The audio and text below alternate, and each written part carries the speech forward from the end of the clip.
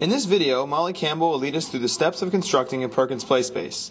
The PPS was designed to be easily and inexpensively constructed. All of the materials can be found at your local arts and crafts store or through the resources link found on the PPS homepage. It would be best to follow along with a printed version of the construction PDF fact sheet also located on the PPS homepage. I'm Molly Campbell, and I'm an occupational therapist, and I work at Perkins School for the Blind, where I'm the coordinator of the Assistive Device Center. In the first step, Molly Campbell will show us the different materials needed for the PPS construction.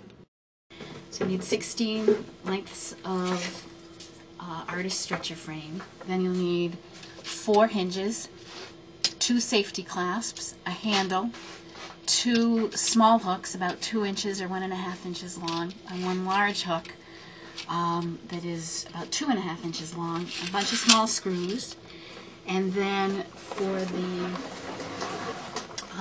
top you may choose to have clear material. This is a Lexan material.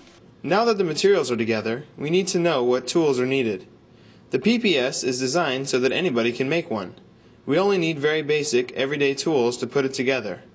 We will need a hammer, a screwdriver, glue, a drill, and sandpaper. After we have all the materials and tools, the first thing we must do is to attach all the frames. Just shoving. Attach the frames by applying glue to each corner and securing them.